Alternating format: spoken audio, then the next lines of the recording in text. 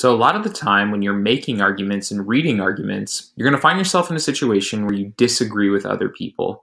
And then the question is, how should you approach those people and how should you approach the conversation when you disagree, especially if you're offended? Because it's very easy to get offended, especially if you're talking about politics or religion or some other kind of controversial topic.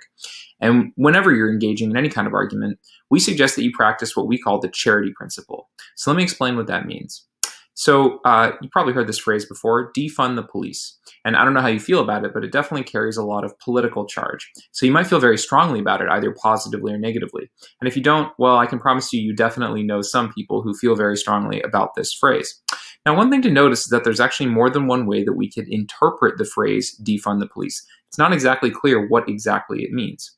So there's actually a more and a less charitable way that we can interpret the phrase. Now, the more charitable way is to try to give it the benefit of the doubt. Try to ask, how could someone who's very smart and very good person believe this or make this claim? And if so, what would they say? So here's an example of an uncharitable interpretation. This is a way that we should not understand this phrase, defund the police. An uncharitable interpretation would be something like, we should eliminate all police funding. The reason that's uncharitable is it's just not a very plausible claim. It's very extreme. There are a few people who do believe that we should literally just get rid of all police funding. But a lot of the time when people say defund the police, they're not trying to say something that extreme. They're trying to say something like, we should reallocate some portion of police funding to social programs. Now, this is a more charitable interpretation of the phrase defund the police because it's a lot more likely to be a true statement that a lot of people could get behind. So if you were to give someone the benefit of the doubt when they said defund the police, this would be a more charitable interpretation. So that's one of the moves that you make when you're practicing the charity principle, is to give people the benefit of the doubt.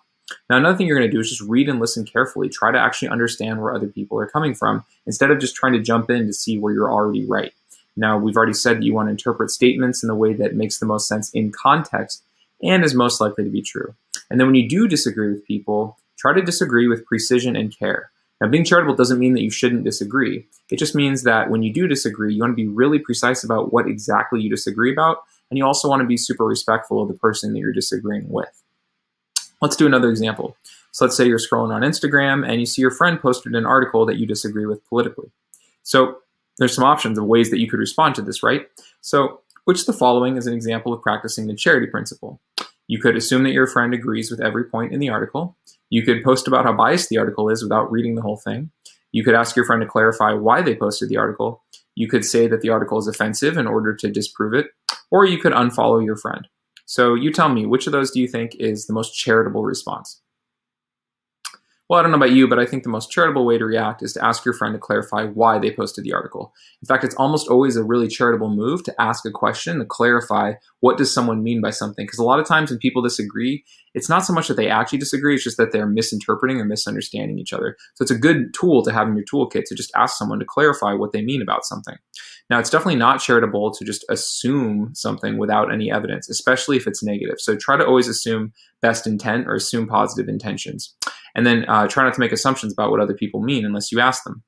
Now, it's also not very charitable to post about how biased something is, and it's not a good idea to post about anything if you haven't read it all the way through. It's not charitable to say that something is offensive in order to disprove it. Now, you're encouraged to say if you do think something's offensive, and also you can definitely say if you think something is false, but don't try to use the fact that you're offended as a reason to believe that a claim is false. That's not only uncharitable, it's also a logical fallacy. So try to give a better reason why it's false than simply the fact that it offends you.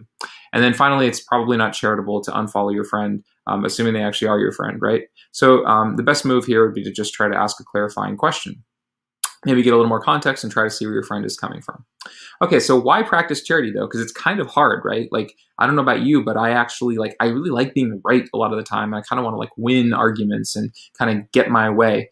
So it can be a little tricky to kind of step back and try to understand where other people are coming from. A couple of reasons though to practice charity. One is that you might learn something. I mean, chances are that I don't currently have the bucket of all true beliefs. And so I've actually had experience with listening to other people's arguments who disagreed with me. And I actually got to learn something. And it's pretty cool to learn stuff and even change my mind. It actually feels good to change your mind, even though it kind of is unpleasant in the moment. In the long run, I'd rather have true beliefs. People also want to talk to you, and the reason for that is that people like to talk to people who listen to them. So if you listen carefully to other people, they're going to want to talk to you, and that's kind of nice. And then finally, you'll be more persuasive to others. So I've actually had my mind changed by people that I could tell when they were listening to me that they really wanted to know what I had to say. Then when they had something to say, I was more likely to listen to them, and I found them more persuasive. So by the same token, if you listen carefully to other people and practice charity, you'll be more persuasive to them when you try to make your points. So those are just some reasons why you might want to practice charity. And speaking of practice, we've got some practice exercises for you, and I hope you enjoy them.